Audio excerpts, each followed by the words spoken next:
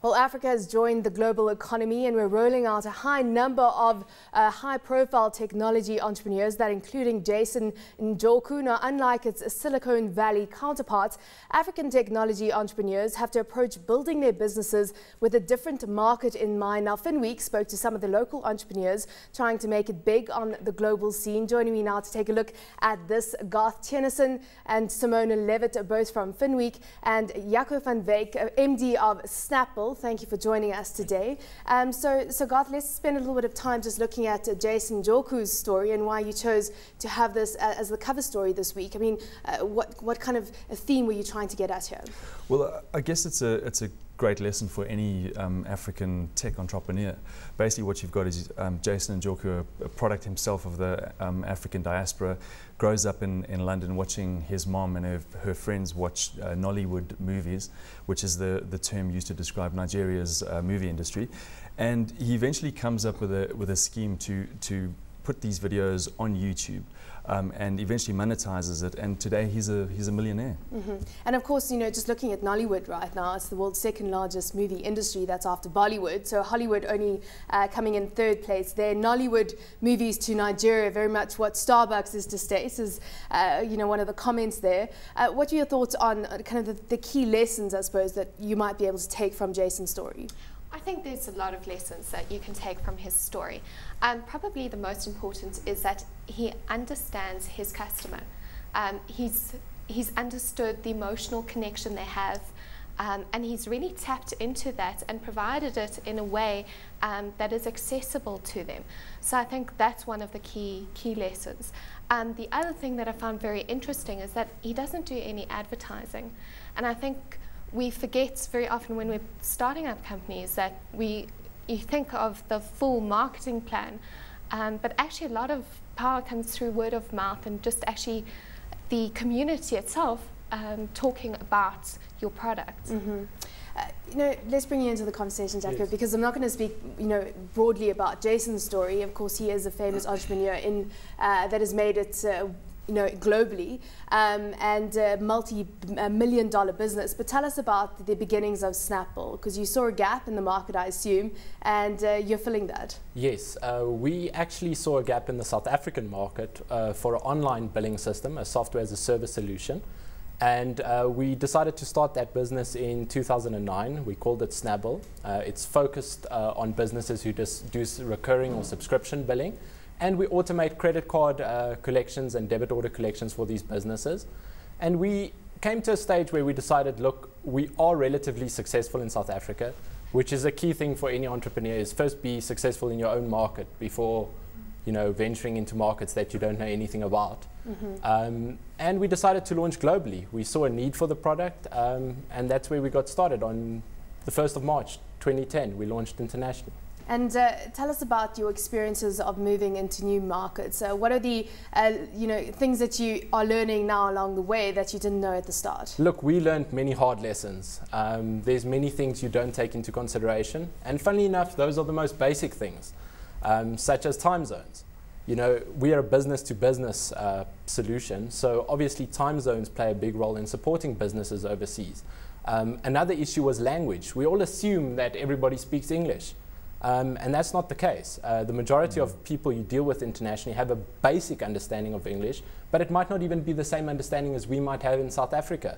That's why we're focusing more on the British-speaking English countries. And then also, I mean, there are many other factors that play a role, but you can't just approach the international market thinking you're going to throw money at marketing. Because at the end of the day, building relationships and networking and communicating with you know, your fellow person abroad is the easiest way to actually build trust in your business. And I think that's what entrepreneurs should focus on. How much of an issue was broadband penetration and the lack of internet infrastructure in South Africa for you? It's a big problem for us. I mean, as a South African business and starting out in South Africa, we have all our infrastructure internationally. And that's a testament to how lacking infrastructure is in South Africa. Is that a lot more costly for you? Well, it's a lot cheaper for us to have it internationally. Well, I suppose you have to take that decision, but ultimately it would be ideal to have it here.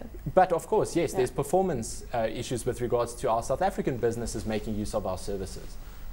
So, I mean, broadband is I'd say the most debilitating problem we have in South Africa with regards to online business.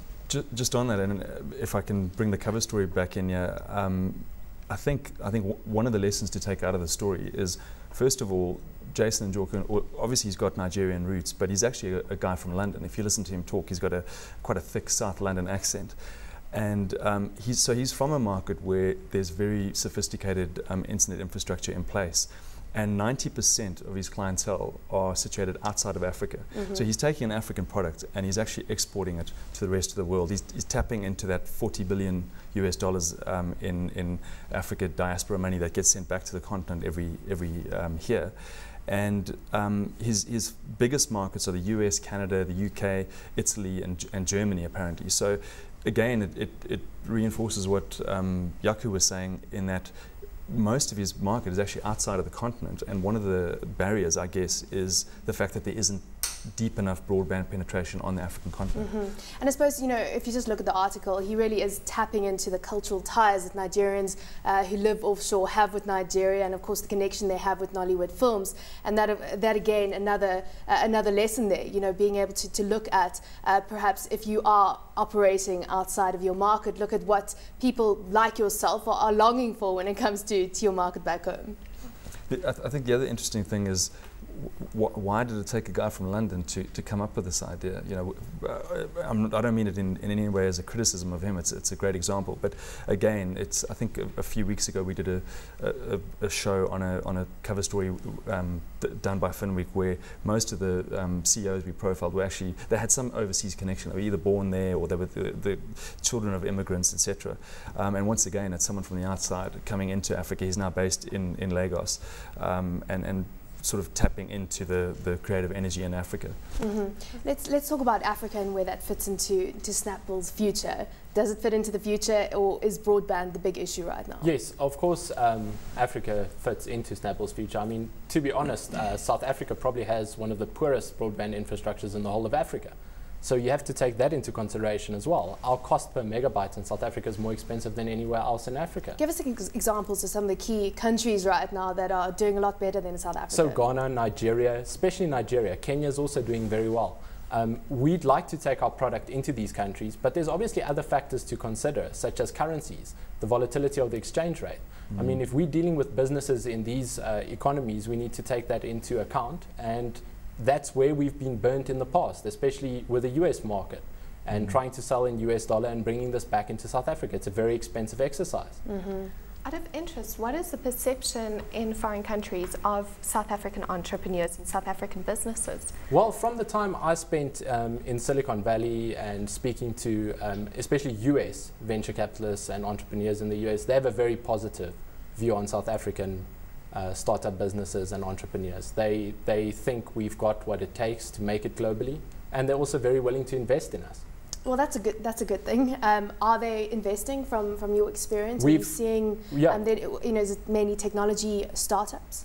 We've seen many technology startups getting investment, but majority of the investment coming from overseas.